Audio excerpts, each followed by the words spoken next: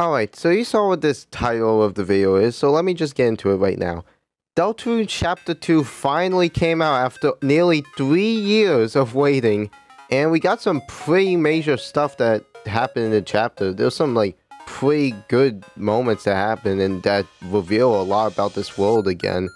And this is only the second chapter out of 7, so I guess we can get to theorizing, you know? This will be my first theory video since the Among Us lore video, so that's nice. So, wow, we're really going ahead now. I am doing this completely unscripted. I literally just got my OBS recording software and I'm doing this completely unscripted.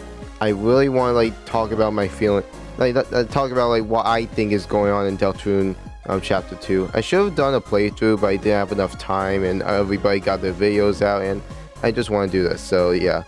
Anyway, heavy spoilers for Deltarune Chapter 2. If you have not seen it, please for the love of God, click off this video right now. And if you have, then there may be potential spoilers for Chapter 3 if I get this right. Only if. So yeah, I really want to cover it, so let's jump right into it then. Okay, one more time. I'm just going to say it again, spoilers. If you have not seen the ending, 3, 2, 1. Okay, here's the ending. Chris opens a dark fountain. Yeah, apparently Chris is the knight. Which I actually thought of like a while back. Like it was my own personal theory that like Chris was the knight trying to like prepare the stuff for Asriel's return. But I guess that actually is true. He is the knight, or they. I don't know what the gender is, but I'll just say they from now on. Sorry if I said he from the part. Anyway. So, they, like, open a fountain in the middle of their home with Susie and Toriel, meaning that they're probably going to be potential characters. Undyne is also getting called over to the situation. Maybe even Absolute may come over too.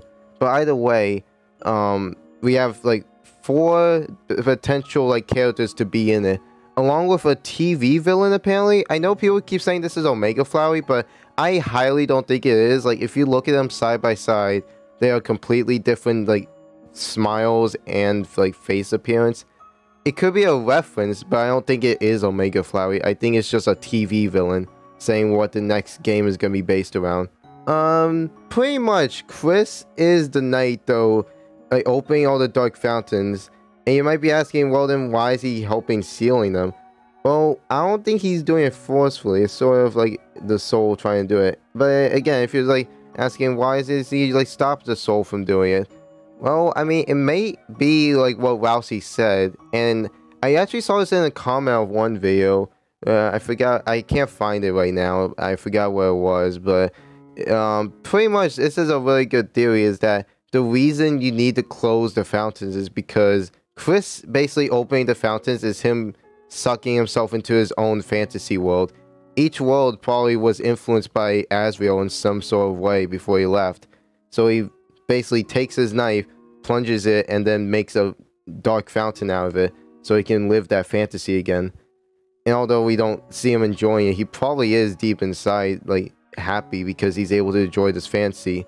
But just like basically all things, if you get too much of a good thing, it will end up being bad, basically. Pretty much, if he opens too many dark fountains, he'll basically, I messed up with pronouns again, sorry. But they'll get consumed by it pretty much. And that's why Chris, like, just can't open multiple fountains. Which will probably lead into the next chapters. Maybe they eventually start opening a bunch of dark fountains or something. That is what's going on with Chris, at least. Chris is the knight opening dark fountains to basically live his fantasy, since his home life is pretty, like, it's not bad, but it's not, I don't know, it's definitely worse than what he had before. His mom and dad are broken up, and his brother's off, and the only friend he had, his brother, is off to college. So, yeah, pretty much, it's just like that. Now, let's talk about Susie. Susie ends up staying home, like, you know, in a sleepover with them. And you might be asking, well, why is that a big deal? Well, it's because, like, Toriel just offers it to her instantly. It may be because there's tire slashing, but I actually think that Toriel knows about Susie's home life. It's either that she has, like, abusive, like, parents or something, or that she doesn't have parents and is homeless, which is why she eats chalk at school. because that's the only thing she can eat. It's like it's an iffy theory, but I really think that's the theory. That like Susie's home life is just basically complete trash. And also that's why Susie doesn't like want you to walk her home. She wants to walk you home instead. And plus, everybody around town hates her, so that probably also doesn't help. Next up, let's talk about Rousey. Rousey pretty much that's mysterious in the first part, but I feel like they were more so just very confident for once, because they were able to show their identity. So I'm guessing that was why. And you know, they tell you to bring all the cards down because that's how it works. You bring like all the items and stuff down there, and they go into that world where the door is right there in the closet, which is pretty nice actually. Anyway, Rousey. I think what is happening with Rousey, the reason why Rousey could go into multiple dark worlds without like really being affected like the other ones is like, because he has his own world and can travel between it, but like, why can he travel between it but nobody else can? And why can anybody be in his world but they can't be in other worlds? Well, I feel like it's because Rousey, I know people have said this countless times before, but is a reflection of Azrael. It's literally just Chris's like fantasy of Azrael and what it used to be like when they were kids, probably. I feel like it's either that, or maybe even like some sort of stuffed doll of Azrael he always brings with him. I don't know, something attaching to Azrael. That is the reason why Rousey is able to follow them in so many places. Like, it will explain a lot about like how he acts, how he wants to help Chris. Like, at all times, he always wants to help Chris. And it would mean so much if, like, you know, that was the reason. Because it's a reflection of what Azrael, like the Azrael Chris remembers. And the reason maybe he's opening these dark fountains is also because he's worried about what Azrael will be like when he comes back. Because that would be a really good one too. That he's very worried about what Azrael will be like when he comes back. And, you know, just all of that will really, like, it will just mess him up. So he needed that little comfort about Azrael before he left and created Rousey in a sort of sense, you know? Last thing I wanted to cover, well, one of the last things I wanted to cover, I may cover a few more things before I end, but another thing is Neo and Jevil. They both are basically secret boss characters that both give you shadow crystals and a weapon of their choosing, depending on how you finish them off. But both of them have a pretty tragic and interesting backstory. Both of them ended up talking to this strange man. A strange man with a smile, or a strange man who only spoke in garbage noise. And pretty much, he basically screwed their worlds up. Jevil found out that his world amounts to nothing, and that his choices do not matter at all, making him the only one to know. And eventually, he got locked up because of, you know, knowing that. He knew they're free. He basically, like he said, he was the only one free. Spamton, however, in this game, again, spoilers if you don't know who Spamton is. Spamton, who turns into Spamton Neo, you know, Mettaton. It's actually a Mettaton Neo reference, seeing as not only the song reflects it, but also the suit itself reflects Mettaton Neo's final form. Anyway, he's when you go into, after you defeat him, he talks about his origin story. Like, not him, but sort of like his followers. It's more so his like close colleagues from before he became popular. Pretty much, he talked to this strange, like, he wanted to be a big shot one day, so he talked to this strange man who just sort of called, or the man called him. They actually don't know what happened, but pretty much he got called one day by this man, and pretty much was like, I'm gonna make you a big shot. And he did. He became a big shot. He became famous. But eventually, the man stopped calling. The man stopped talking to him. And Spamton was ruined. He didn't become a big shot anymore. He was kicked out of the Queen's castle. He was just left alone. And then Spamton started talking to the man again. And he left while the phone was still on. One of his close colleagues went to answer the phone, and he heard nothing but garbage noise. That alone just indicates something. If you listen to the cell phone while you're in any dark world, you get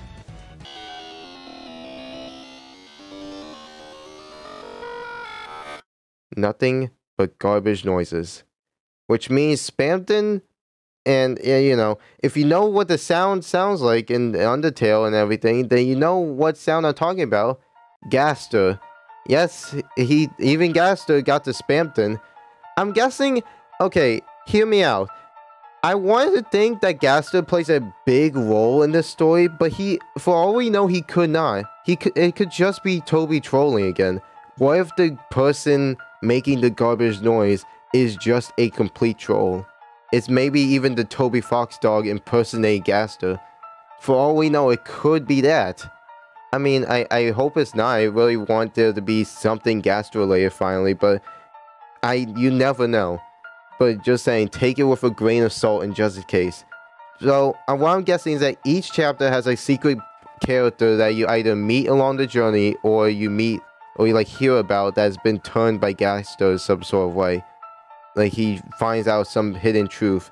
Jevil wanting to be free and all that stuff. Well, Jevil not wanting to be free, but wanting everybody else to be free just like him. And Spamton wanting a soul so he can become a big shot. He even says to Chris, that soul you have. Not Chris's soul, that soul you have. He knows the soul isn't Chris's, and he wants it for himself. And also, I think Spamton is kind of also a metaphor for Chris. You see, Spamton, during his boss fight, is attached on strings like a puppet. And he says it himself. In this pacifist, the pacifist run, when you're trying to defeat him, you basically cut the strings off and try to free him, pretty much. And once you get to the last one, he's like, oh, thank you so much for trying to free me. And now he learns the power of friendship and everything. But once you cut off the last string, he just falls and collapses like a puppet without the strings. Pretty much what I think is, and a metaphor is that whenever Chris takes his heart out, he always looks basically just off. Like, he can barely walk, he can barely move, he can barely do anything. Yeah, as soon as he puts that heart in, he was perfectly fine. He got it perfectly fine. What I think is that that's what's happening. He's not able to pretty much live anymore. The heart's controlling him forever, which is also why he's just so angry and stuff, probably. Like, later on, when you, during the hometown sequence where you're in the hospital, when you try playing the piano, the soul doesn't know how to play the piano. Chris is an expert because his mother played the piano, but he can't. Apparently he was a really good pianist, but apparently he's not. But it's not because he's not anymore, it's because the soul is doing it. The soul is playing the piano, not Chris himself. The soul is controlling Chris. Just like how Spamton is controlled by the wires, Chris is controlled by the heart. I mean, it's just a really good metaphor for Chris, honestly. And it would make his character even sadder. Like, why did he get this soul? Where did it come from? I mean, it probably is the Undertale soul that traveled over or something somehow. Since, you know, Sans still recognizes you. I don't think there's any dialogue interesting in this game compared to Chapter 1. Maybe Chapter 1 was just a little, little joke, you know, but it may not have been. It might have been actual legitimate stuff, and Sans does know that, hey, it's the heart from the previous adventure I had. But you never know what you're going to get. Toby Fox is a meme god. He could easily just, diverse any of this off topic. Completely. There could be, so many different things that this story is actually about, and we don't even know. But that's kind of what I wanted to discuss. Those are 4 different things that happen in this chapter. Basically, Chris is the knight, but it's really because he's a kid struggling with a bunch of emotional issues. Susie is probably most likely either an abused or homeless kid, which is why they only eat chocolate at school and don't really talk about their home life. Rousey is the pretty much good side of Asriel that Chris wants to remember, and Spamton and Jevil are corrupted people that were influenced by Gaster. And about the Spamton and the 4th thing I mentioned, Spamton and Jevil, I feel like each one's gonna, I mentioned this, but I feel like each one's gonna have a different boss, secret boss you fight. And each time you get a shadow crystal, maybe that leads to the bunker being more and more open. Maybe in the end you open the bunker and that's how you find Gaster. That would be pretty interesting. I mean, it's weird how Gaster's able to manipulate these characters in Chris's fantasy world, but if for all we know that Gaster gave Chris the heart, maybe he could too influence people in Chris's fantasy. I mean, that would be interesting to see, you know? There are also some other stuff, like whether or not Queen is actually Lancer's mom. Maybe. It could be that she's like a online card, you know? You know, like, I don't know, Solitaire or something. She could be just like that. And they seem to have known each other, so maybe they are maybe they are actually Lancer's, you know, parents. We never know. Maybe Queen is actually Lance's mom. Again, I never know. Maybe Wool's card will get with her one day. God, he was certainly trying, wasn't he? But hey, that's just a theory. A JK theory. Yeah, I feel horrible for saying that. Anyway, let me know your thoughts in the comments about any of these theories. Tell me what your theories are for the next chapter. Personally, I think it's going to be a TV world scenario with Toriel, Susie. Well, obviously Rousey's going to be there too. Maybe Undyne and Napster Bluke, depending on how quickly they get there. And I think at the end of this chapter, Susie's, or like at least somewhere in there, Susie's going to realize that Chris is the knight. Or one of them is going to realize. Because I feel like revealing it this early means that they have to discover in the next game. But yeah, that's my thoughts on it. Hopefully we won't have to wait another 3 years for this game, because I'd be driving then, and I really don't want to be doing that when yeah. Anyway, I hope you guys enjoyed this video, and tell me your theories down in the comments again, and yeah, see you next time. Bye.